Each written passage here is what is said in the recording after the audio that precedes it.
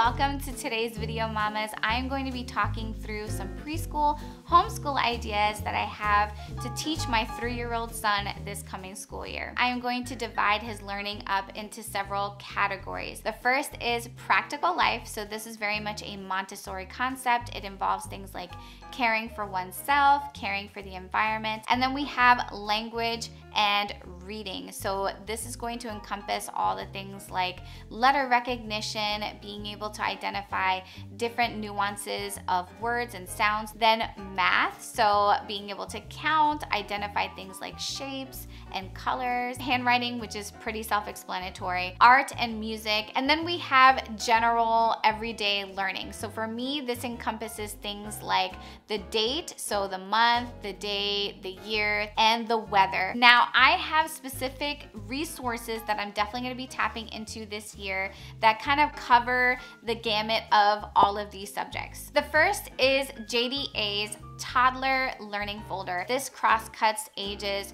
2 to 4 depending on where your child is at with learning different concepts. This is a folder that you do put together yourself, and I know there are others out there that are very similar to this and already are put together for you. So that's something that I would encourage you to get if you are interested. It's just a great way to have all of these fun activities consolidated into one place. This is something that I purchased before I knew about those things, and honestly, I really do love it, and I love how my son is interacting with it so far. You will see things like color matching, color and shape sorting, and then we have things like this, which are a little bit more advanced. So a child is given this ice cream cone and it has a shape in it, and then they have to find the specific ice cream that goes with that shape. And then we have fun things like this, which my son really loves to do right now. He will take these off and do these over and over and over again. Another one is Get Ready Preschool by School Zone, and I showed this to you all in my homeschool haul. So this pack includes a lot of different things. We have a clock here, some dry erase activities, flashcards that have colors on them, little booklets that have opportunities for a child to trace and color, and then we have a pencil that comes with it, some stickers, all of these different fun activities that my son can do as he goes through this year of preschool. Now let me give you more details about each of those categories that I mentioned. First, practical life, very simple. I am hoping that my child is going to be potty trained by the end of this school year. So he is going to be 3 in July, which is coming up soon. Another thing is to make sure that he is able to dress himself. He has started to understand how to put his shirt on, his pants on, but his socks and shoes are things that we do struggle with. So I'm hoping that he is going to be very comfortable doing those things as well. And then making sure that he can clean up after himself without prompting. So not just being able to do the thing, which he already knows how to do. He knows how to pick up and clean after himself, but I want him to be able to have ownership to do it without me prompting him. Another thing that he's been working on is preparing meals, preparing snacks for himself, serving his sisters, serving himself. So we're gonna continue that as well. Our goal for language and reading is that my son would be able to continue to develop his vocabulary, being able to identify things in his environment, and also starting to refine his speech a little bit. So getting a little bit more clear about articulating words. And then finally, I'm hoping that he is going to be able to start identifying initial sounds of words and start recognizing symbols and the sounds that they make and what the name of the symbols are. So now let's talk about specific activities for language and reading. I have these really cool animal cards, and I bought these a while ago. I bought these when I first started homeschooling 2 years ago, and they have the picture of the animal, and then on the back it gives you facts about the animal. Now, really the only thing I'm gonna use these for is matching. So I have these really cool magnets that have realistic looking animals on them. So when it comes to this activity, he's going to lay out these cards and he is going to have all of these different magnetic animals to match them up with. As I have been doing this activity with him, I make sure that he understands and knows the actual names of each animal. So if I point to an animal or I say, ooh, let's find the sheep, and then he will make sure that he puts that with the appropriate picture. This is something that I'm definitely going to extend and have him, match up letters, things like that, to identify the initial sounds of pictures. So this is one of those activities that can be used again and again for different purposes. And a lot of the activities I'm going to show you have that potential as well. Then we have this activity, which is fantastic. There are these little boards that come in a 3x3 grid, and they have all kinds of different pictures with the names of the pictures on the bottom. And it's very simple. A child will just grab these pictures that match directly with the pictures that are on here, and that's the first step. They just go about doing that. We name what the picture is. Our focus for this year as far as reading is to strengthen his oral skills. So being able to identify initial, middle, ending sounds of words and start to pick up on patterns in speech. So things that rhyme, syllables. In addition to the picture cards that I just showed you and the animal cards, I am going to have him look at cards like this that have different objects on them. They are illustrated, but the point is that he would start to identify these objects, and he is going to start to use each of these dots to break up those sounds. So beginning, middle, and ending sounds. And this is not something that I think he's gonna be doing anytime soon, but hopefully halfway through the year, he will start to get more comfortable with this concept, and will be able to start doing that with his finger and then blending. On the back of the card is the actual word. So we'll be able to start to add some specific letter magnets, things like that I have that he can spell out the words. Speaking of magnets, JDA has a free printable that you can use to help the child match up these letters. And these specific magnets come in two colors. The consonants are blue and the vowels are red. Her sheet actually has those letters in those exact colors. So it makes it just a little bit easier for the child to match up the letter. Another thing that we're going to do to help my son develop his reading and language skills is read books and go to the library and have fun exploring different types of books. I do have a little section in our homeschool room set aside just for my son's books, and that's something that's kind of openly displayed so that he can grab those things at any time during the day. We also do family read alouds. So I incorporate this into our morning basket time, where I have books that we have checked out from the library that I'll read during that time. I read a Bible story. We have a memory verse that we go through. And then I have special reading time that I do with my son, both at nighttime and during the day when I am going through all of his activities with him. Now, I will admit I'm a flashcard mama, so I do use flashcards with my kids to help them practice their letter recognition and number recognition. I use this set of flashcards specifically with my middle daughter when she was starting to recognize and practice the sounds of different letters. And I like them because they're just simple, contrasting black and white cards, and that really is great for a child to be able to just hone in on the actual symbol and not have to see all these different colors, whatever. This is something that, again, I plan to use with him once we get to the point where we are putting the sounds that we've learned to the symbols. And then I have two fun picture books that are going to help us practice different initial sounds of words as well as letter identification. The first one is Chicka Chicka Boom Bloom. It's a classic book and it's really, really cute, and we're just going to playfully read this book over and over again so we can start to identify those different letters. And then this book, which I picked up, I scored at Marshall's. I love it because it just has these really fun alliterations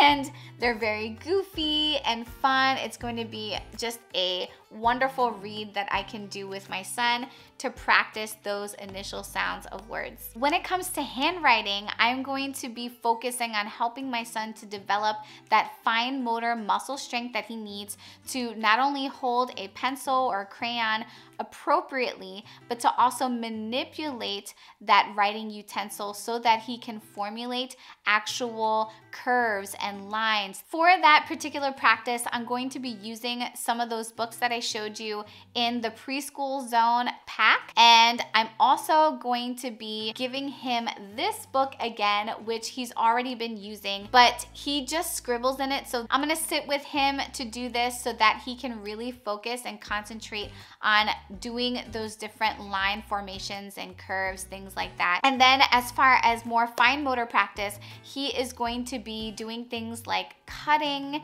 and playing with Legos, things like that. Anything where he can manipulate something on a smaller scale to help him practice those fine motor skills. I'm also hoping that my son can start to recognize his name and write his name. I think we're a long ways off from that, but that's something that I'm going to be rolling into his reading practice and writing practice this year. The next category is math. My goal here is that my son would be able to start counting objects. So right now he is able to count without objects in front of him, but he does not quite yet get that those numbers actually represent quantities of things. So I'm hoping to give him things like these Unifix cubes, different types of manipulatives that he can count. And this includes things like Cheerios, all kinds of things that are in his environment that we're going to work on counting. And then being able to identify shapes and colors. These are things that we are still working on. We started to work on them already, but I'm hoping that he will be able to be fluent in this by the end of this coming school year. Now let's talk about some fun math activities that I'm gonna be doing with my son. I really love these cards. These are math counting cards that I got last year from Target. And what we've been doing with these is we just use these counters. So these are glass beads, and my son just puts the glass beads, matches it up to the item or the object that's on the card, and we count them. Along with those glass beads, I do have a number of manipulatives that he can use for counting purposes. I have these Unifix cubes, dried beans, we have buttons. So a lot of different types of things that we can use to count. And these are all fun sensory manipulatives as well. I also have these number magnets. So as we are practicing visual discrimination specifically for number symbols, this is something that we can use in like a matching activity for that. Once my son starts to get comfortable with counting, he is going to start matching up the actual symbol of the number to a quantity. And I love these self-correcting puzzles for that. This is something that I use with my middle daughter, and it helped her so much in identifying the numbers and understanding what quantity is represented by that number. I have this puzzle, which is a numbers puzzle. And what I like about it is not only does it have the quantities that the child is going to match up, but it has different pictures within the quantities to show you how much this number represents. This is another puzzle, and this one is focusing on identifying the different colors. So we have the crayons on top of here, and then we have the shapes, which also have colors. This puzzle is pretty easy for him right now, but what we're focusing on is starting to name the different shapes and colors. So once he gets really, really comfortable with that concept, we're gonna move on to some more advanced identification. In addition to the colors and shapes jigsaw puzzle, I have attribute blocks, and this is something that goes along with the building thinking skills curriculum that I use with my rising first grader and second grader. And so this is something that I'm planning to use with him as well. They have rectangles, triangles, circles, hexagons, all those different types of things in different sizes. So there is a plethora of different activities that we can do with this. We can do a sorting activity based on colors. We can do sorting based on size, based on shape. And I'm also hoping to use this for him to trace and then coloring the inside of the shapes. This is something that you'll see in Montessori. I think it's called the metal insets, and we don't have that, so this is what we're gonna do instead. I also have these really fun color books. So this one I showed again in a previous homeschool haul, and this is called My Huge Book of Colors.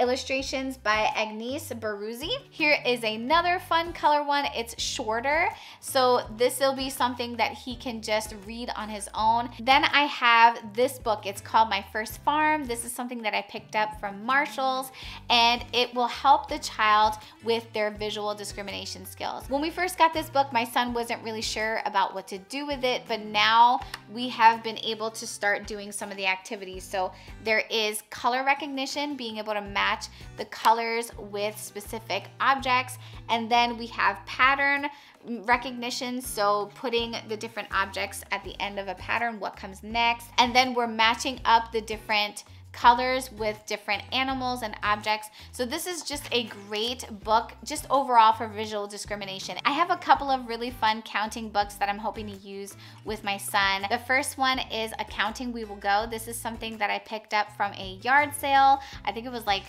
15 cents or something like that, so this will be fun to use. The next book is a DK book, and it's called My First Number Book.